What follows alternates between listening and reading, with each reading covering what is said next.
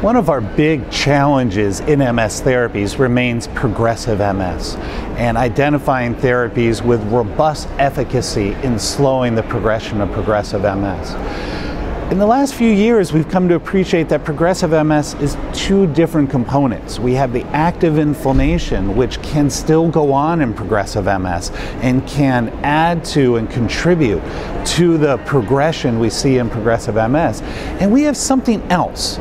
We're not sure whether it's neurodegeneration or it's compartmentalized inflammation. My bias is it's probably more neurodegeneration than anything else. But developing therapies that benefit on that is our big challenge. And I think what we've realized over the last couple of years is we probably need a dual approach in progressive MS.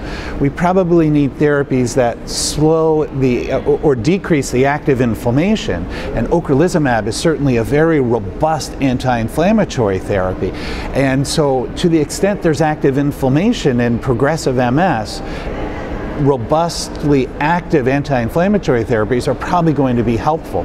But we also have a big need for protective therapies that stop the insidious decline of arm function, of walking, of cognition. And that is the big unmet need. One very promising therapy is ibudilast, and that was found in a recently published study that I was a part of to slow the progression of atrophy by almost 50% in patients with either primary or secondary progressive MS. What's exciting about ibudilast is it doesn't have anti-inflammatory therapy, so this is looking at that other component to see if we can slow the progression of MS while also using other therapies to slow down the active inflammation. So I think as we get a better sense of both anti-inflammatory and neuroprotective therapies in progressive MS, that is going to lead the way towards new therapies.